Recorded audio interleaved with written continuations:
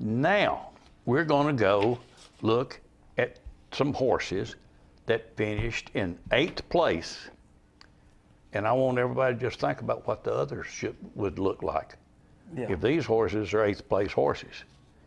And right there is a nice horse right here. Real nice horse. Hey, I'm going to tell you something. I told them, you go to the barn any day of the week and say, let me see that horse. Yeah. And he's going to come out, and that's what he's going to be doing. Now, here's another. Look at that horse. Yeah.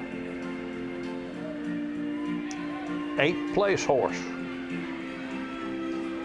So if that's an 8th place horse, again, what did the other 7 look like? Yeah. That's one of the things that people need to realize. That, you know, my biggest pet peeve of judging, I don't care what that horse is doing. If that horse comes in front of you, you should show that rider respect to watch that horse that comes in front of you. Don't turn your back. You shouldn't.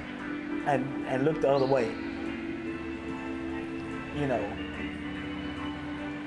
give that person respect to watch their horse in front of you. Well, there's a lot of horses in there, but I'm saying if you've got a good horse, yeah, all of them should be.